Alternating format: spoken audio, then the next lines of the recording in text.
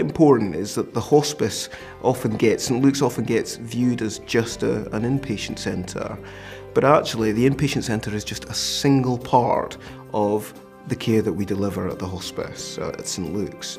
Really what we're trying to deliver is care that enables people to be independent at difficult times and remain at home for as long as possible, and really try and add quality to their lives as they stay at home.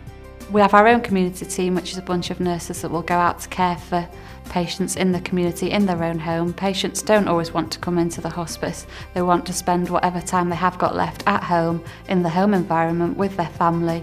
Without the community team, we wouldn't be able to provide that service.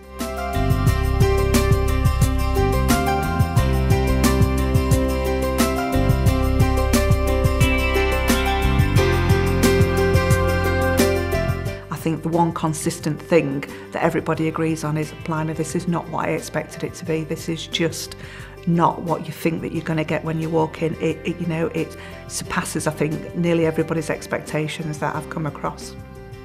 It's not very often you come across a place like St Luke's. It is one of the most important places there can be in Sheffield. I think it's brought us a little bit closer.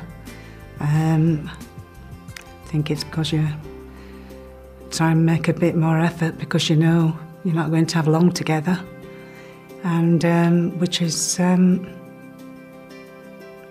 bit sad. I think if there were words I could use to sum up St Luke, it would be respect and dignity. They respect you and your feelings and your needs, and the one thing they respect is your dignity.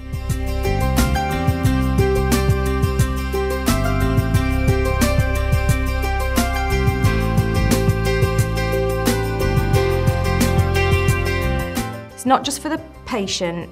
For me, it's been more for the families. It's the support that the families get.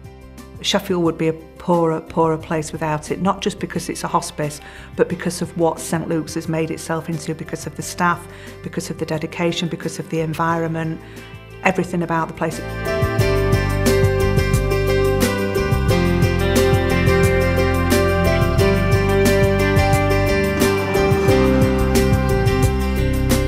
In order to run St Luke's, we need over £7 million a year, and we actually need to fundraise over £4.9 million each year, which equates to about £13,500 a day, which we raise through the support of our supporters, through events, through families and carers who support us. Without that, we'd be closed in 6 months.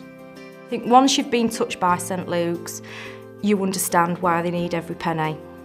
I don't know what my life would be like if I'd never come to St Luke's. I don't know how it would have been, you know, how my medication would have been.